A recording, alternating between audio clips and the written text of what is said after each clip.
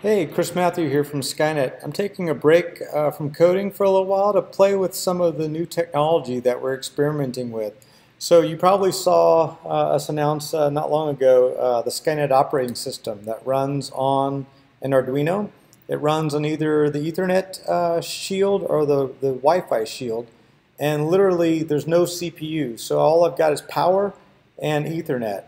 When this little device goes online, it authenticates with Skynet, and it has a UUID and a secure token. So it authenticates, and it's basically sits and waits for instructions. Instructions can be, light up various pins, turn off or on voltage on pins. It could also you could also request from Skynet data to be streamed from other pins, analog or digital, like sensor data. So that's pretty interesting.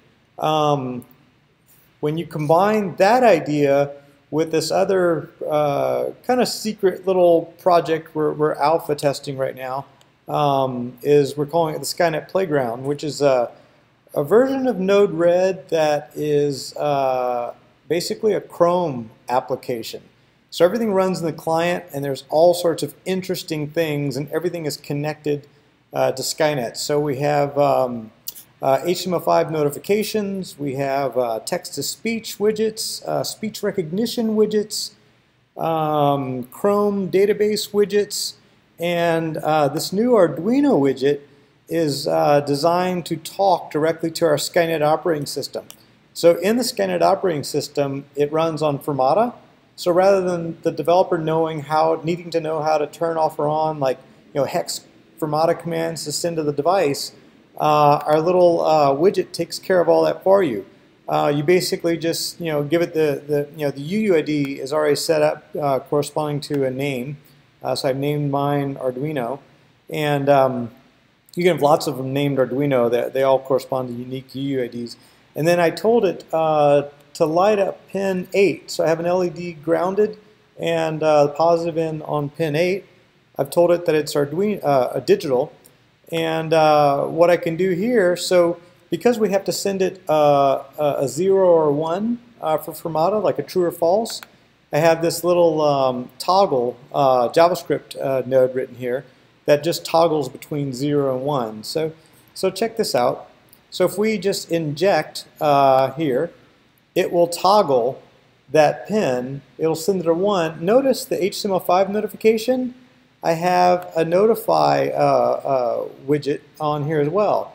So if we inject again, it should send it a 0 and notify us about the 0.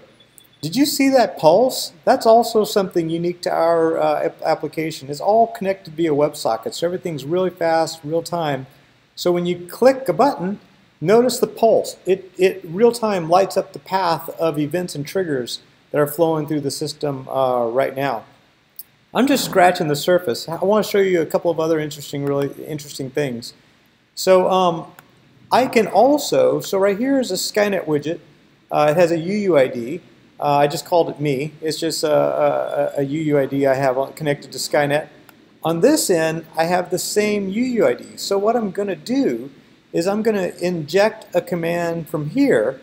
That's going to communicate to our Amazon EC2 cluster of Skynet servers. And then that will then communicate as the input here. So when I hit inject, it's going to go to our Amazon West Coast cluster, and then in real time hop back over to here from West Coast through the same conversion 0 to 1 and hit the Arduino and hit the notifier. So watch this. So just turned it off, turned it on. So that's all traveling through Skynet. You saw the nice little pulse there. That's kind of cool. Wait, we're just still getting started. What if I said I wanted to pass it a string? I can say hello, Skynet. Oh, wait, watch this. I can take this TTS widget, text-to-speech widget, put it here. I can connect the inbound to text-to-speech, and let me pick the voice. Let me say a British female voice. That's good. Say OK, hit save. The save is all happening locally. This is a Chrome app. So now watch this. Make sure my speakers are up. when I inject, I'm going to inject the payload being Hello Skynet. It'll flow through our Skynet cluster, come through on the top row here, speak what I had as the payload, also announce it via the notify, and toggle the Arduino light. So watch this. Hello Skynet. And that's pretty interesting. Now watch this. Wait, ready for one more interesting idea? I got two more up my sleeve. We've got some WebRTC into this thing. So now I can inject an image through Skynet. It base64 encodes it, and then it'll also come out as a notification and toggle the Arduino here. So I'm going to hit the image. It'll turn on my camera. 1,398,804,803,001. Hang on, I forgot to do something. I need to wire this this inbound me to the notify now. Now when I hit this, 1,398,804,822,048. So that was speaking part of the encoded base64 message. One more interesting thing, there's a speech recognition node that we're playing with. So I can take this little guy, attach it to the toggle, turn it on. Oops, I gotta save. And then I can talk, and it'll basically toggle every time it recognizes. Oh, let me also pass the input to the notify so you can see what I said.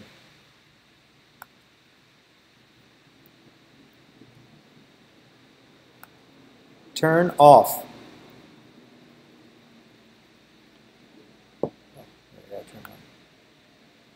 Turn off.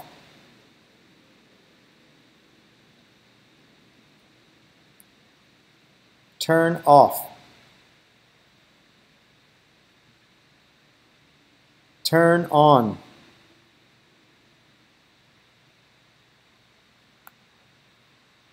Is that not frickin' awesome or what? Skynet out.